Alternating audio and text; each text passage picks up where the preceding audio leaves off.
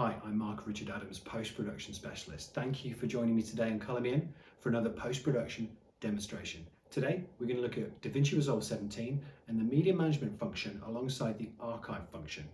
Let's get into the demo now.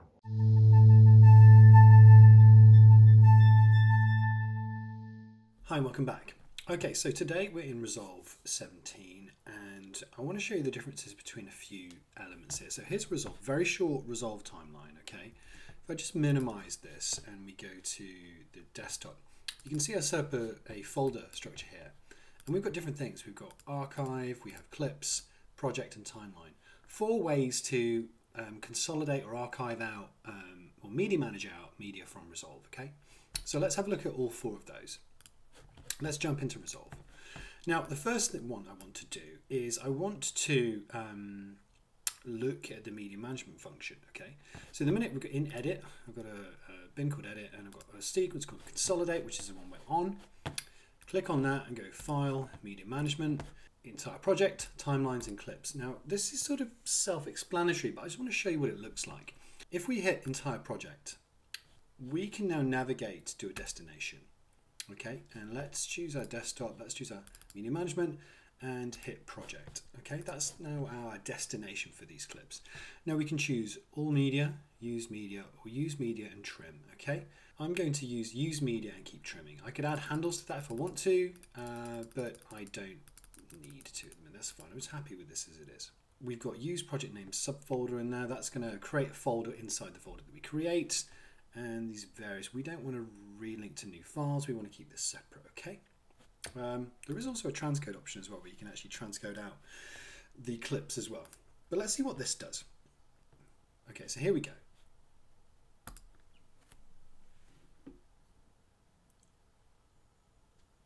Great, and we're just coming to the end of that process. And let's have a look what has been placed into those outside at Finder level folders. Here we go, you can see there's a folder that's been created and the media clips. So next up, let's have a look at the next stage of the media management tool. If we go to File, Media Management, okay, so we've looked at the entire project, okay? Now let's look at the timeline. Now the timeline gives us similar things, copy and transcode. Again, I don't want to transcode because my media is either native or it's already been pre-transcoded. Let's just find the destination for this timeline, and if you remember, on my desktop I have a Resolve Media Management, and let's go to timeline. Okay, so we're choosing the timeline folder and we're going to choose this column consolidate sequence, which is the one that we're on now. Okay, now what you can see is that at the minute I can copy the used media, and that's going to literally duplicate the media that's in the project across 44.59 gigs, or I can use the media trim tool. Okay, and I'm going to trim it, and I'm actually just going to put 25 frames on this too, and hit go. And now you can see that it's processing, and it's literally collapsing the 44.59 gigabytes down to 6.31 gigs. So that's not too bad. Okay. Notice as well it's grayed out here because I've started the process. The tick for the use project name subfolder. This is going to be really handy because this is going to create the subfolder inside the folder that we've created. So it just keeps everything more sort of ordered and efficient.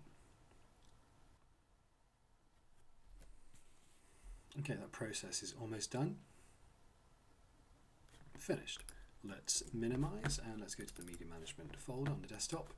And you can see, look, in the timeline folder, now we've created our Unipro subfolder, and in there we have all of the consolidated clips, which is great. But not only that, we have this file, this consolidate.drt file. Okay, now this is the sequence actually that's just been consolidated, so that's really useful. And you can import that as simply as doing this. Go back to Resolve. I've created an import console bin here, and what you can do is just drag it in. Just drag that in, and there you go. There's your consolidate timeline. There it is, opened up. Ready to go. Let's go back to the main sequence now. Okay, now let's have a look at the clips. Now in order to media manage these clips, we need to select the clips that you want to media manage. So I'm going to go Command A, highlight them all, then go to File, Media Management Tool, and jump over to clips now. And again, it gives us the copy or transcode option. I'm going to just copy. Let's just change the destination.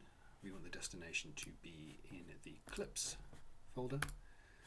Okay, and now let's have a look. So at the minute we can select all the clips in the media pool. We can select timeline clips. There we go. So once I've selected that, it's now looking at these highlighted orangey ready clips here. Okay.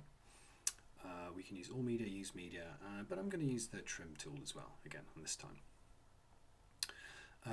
Here you go. Tick use project name subfolder, again really useful, and we have got the current size along the new consolidated size. Okay, so hit start.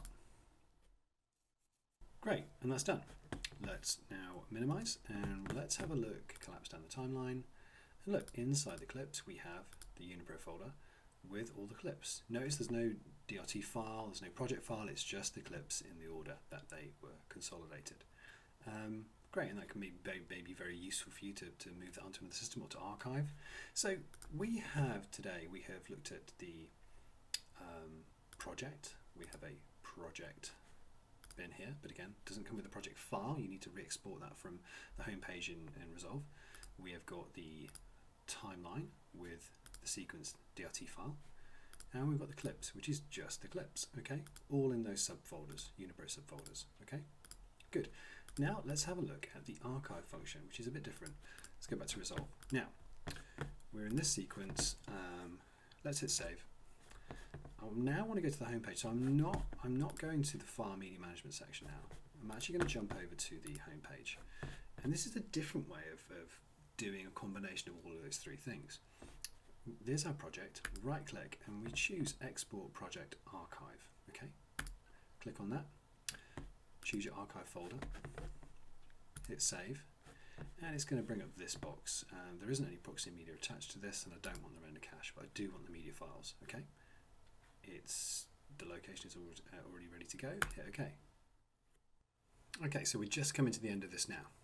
Okay, now let's minimize and let's go to the media management folder on the desktop, and let's have a look inside the archive. So inside the archive we have the Unipro folder, and we have a project DRP, and we have the media, and we've also got some media management that follows the actual Resolve media management structure.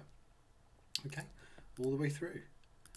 So what you find is that the project archive is more like a very incredibly detailed consolidate of everything. Actually, project structure, media, edits. Very thorough. Also, this is incredibly important for archiving once you've finished a project, but what's great about this is that you can utilize this to pass this on to another part of the post-production team. I hope you've enjoyed that video. Please give me a like or subscribe, or type in down below demos you'd like to see next. Catch you next time.